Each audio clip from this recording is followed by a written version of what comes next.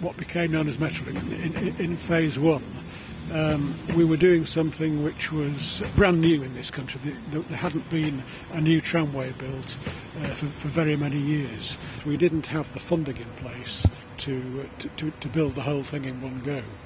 There was a change in circumstances then. There was a tremendous recession. The government decided that it couldn't afford to support our building of our expansion of Metrolink.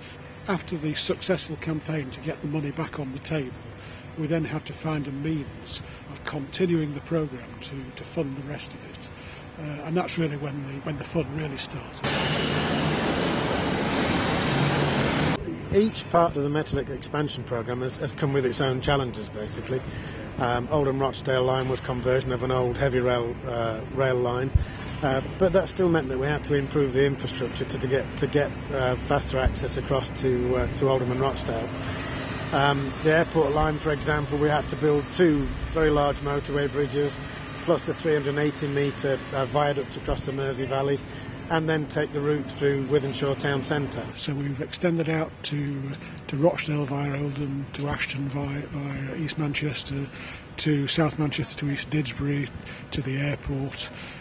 The second city crossing is vital for us to be able to offer as much capacity as we can across the city. Well, it means that we'll be able to run 6-minute frequencies across most of the network, whereas at the moment we're running a lot of parts of the network with 12-minute frequencies.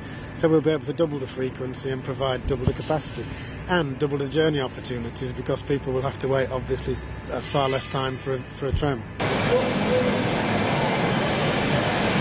Well, Metrolink is not only a good system because it reaches 7 of the 10 authorities within Greater Manchester, but what it also does now is it's becoming more of a network.